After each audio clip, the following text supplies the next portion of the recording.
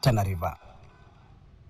And after weeks of protests against President William Ruto's government, the head of state is seemingly adopting new strategies in his bid to turn the tide in his favor.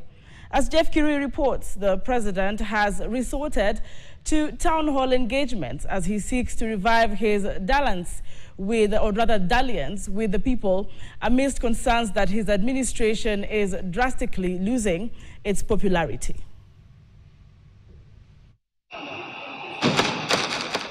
On the 25th of June, the invasion of Parliament of Kenya and the subsequent protests calling for the resignation of President William Ruto has painted the Kenya Kwanza arguably as the most unpopular regime.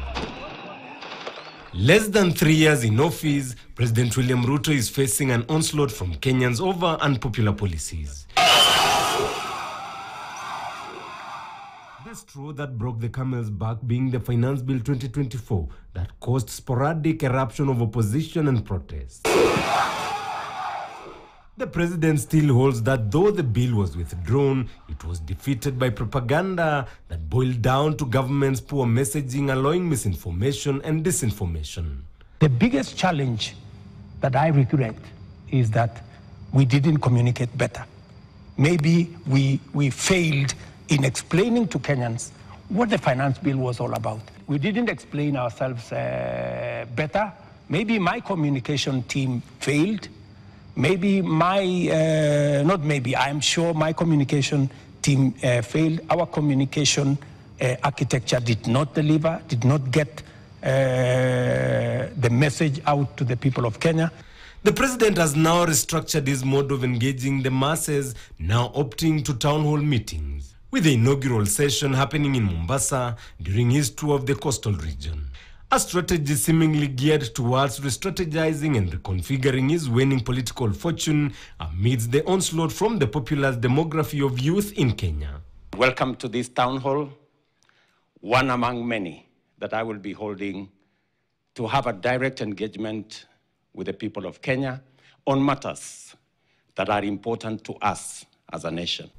In what is also appearing to be efforts to win back regional support, the president has gone back to regional tours, guised as development tours. Visits that he unveils development projects, as political pundits argue it's a strategy to woo support back to his side. His new cabinet also an indication of his intentions to conquer new political grounds. The president has gone for Raila Odinga's support base by looping in his close allies, with the appointment of Hassan Joho in the coast, John Badi and Opiyo Wandayi in Nyanza region, and reinforcing the western region with the appointment of Kakamega's first governor Wycliffe Oparanya. Kwa sababu tumekubaliana ya kwamba tutembee pamoja. Sisi ni nchi ya demokrasia. Na katika demokrasia ile, demokrasia pia iko na nafasi ya kuweka national interest above partisan political party and regional politics. Nitarudi hapa tena. Jeff Kirui, KTN News. Thank you, Jeff Kirui, for that report.